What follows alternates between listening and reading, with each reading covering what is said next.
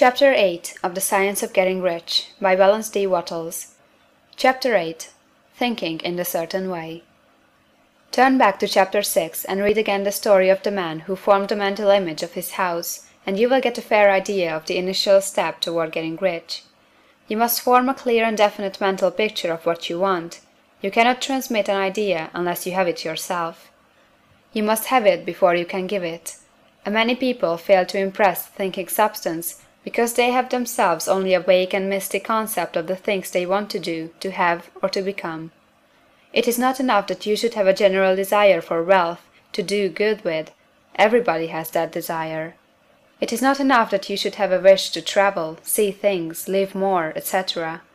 Everybody has those desires also. If you are going to send a wireless message to a friend, you would not send the letters of the alphabet in their order, and let him construct the message for himself, nor would you take words at random from the dictionary. You would send a coherent sentence, one which meant something. When you try to impress your wants upon substance, remember that it must be done by a coherent statement. You must know what you want, and be definite. You can never get rich or start the creative power into action by sending out unformed longings and vague desires. Go over your desires, just as the man I have described went over his house. See just what you want, and get a clear mental picture of it as you wish it to look when you get it. That clear mental picture you must have continually in mind, as the sailor has in mind the port toward which he is sailing the ship. You must keep your face toward it all the time. You must no more lose sight of it than the steersman loses sight of the compass. It is not necessary to take exercises in concentration, nor to set apart special times for prayer and affirmation, nor to go into the silence, nor to do occult stunt of any kind. These things are well enough, but all you need is to know what you want, and to want it badly enough so that it will stay in your thoughts. Spend as much your leisure time as you can in contemplating your picture, but no one needs to take exercises to concentrate his mind on a thing he really wants. It is the things you do not really care about which require effort to fix your attention upon them. And unless you really want to get rich, so that the desire is strong enough to hold your thoughts directed to the purpose as the magnetic pole holds the needle of the compass, it will hardly be worthwhile for you to try to carry out the instructions given in this book. The methods herein set forth are for people whose desire for riches is strong enough to overcome mental laziness and the love of ease, and make them work. The more clear and definite you make your picture then, and the more you dwell upon it, bringing out all its delightful details, the stronger your desire will be, and the stronger your desire, the easier it will be to hold your mind fixed upon the picture of what you want. Something more is necessary, however, than merely to see the picture clearly.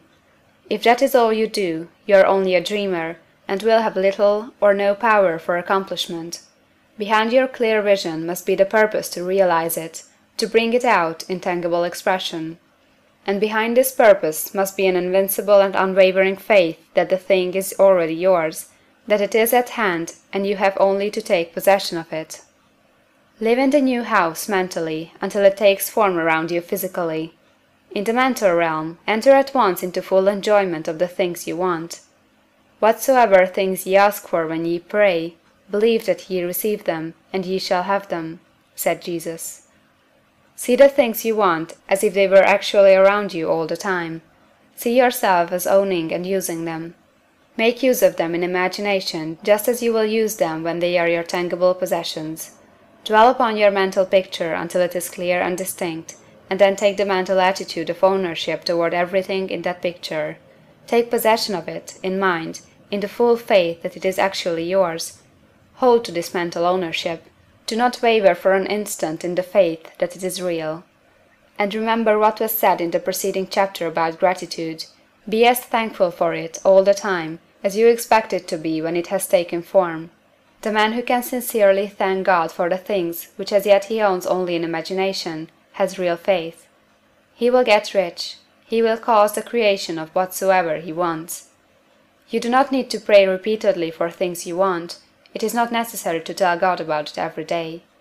Use not vain repetitions as the heathen do, said Jesus to his pupils, for your Father knoweth that ye have need of these things before ye ask him.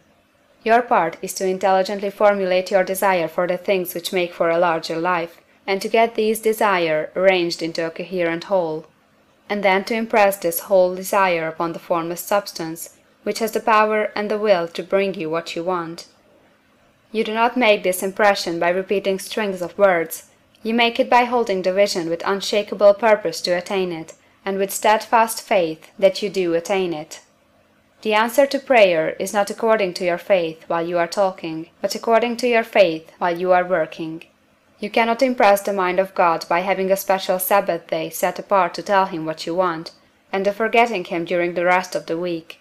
You cannot impress him by having special hours to go into your closet and pray, if you then dismiss the matter from your mind until the hour of prayer comes again. Oral prayer is well enough, and has its effect, especially upon yourself, in clarifying your vision and strengthening your faith. But it is not your oral petitions which get you what you want. In order to get rich, you do not need a sweet hour of prayer, you need to pray without ceasing. And by prayer I mean holding steadily to your vision, with the purpose to cause its creation into solid form, and the faith that you are doing so. Believe that ye receive them. The whole matter turns on receiving, once you have clearly formed your vision. When you have formed it, it is well to make an oral statement, addressing the Supreme in reverent prayer, and from that moment you must, in mind, receive what you ask for. Live in the new house, wear the fine clothes, ride in the automobile, go on the journey, and confidently plan for greater journeys. Think and speak of all the things you have asked for in terms of actual present ownership. Imagine an environment and a financial condition exactly as you want them, and live all the time in that imaginary environment and financial condition. Mind, however, that you do not do this as a mere dreamer or castle builder. Hold to the faith that the imaginary is being realized, and to the purpose to realize it. Remember that it is faith and purpose in the use of the imagination which makes the difference between the scientist and the dreamer. And having learned this fact, it is here that you must learn the proper use of the will. End of chapter 8.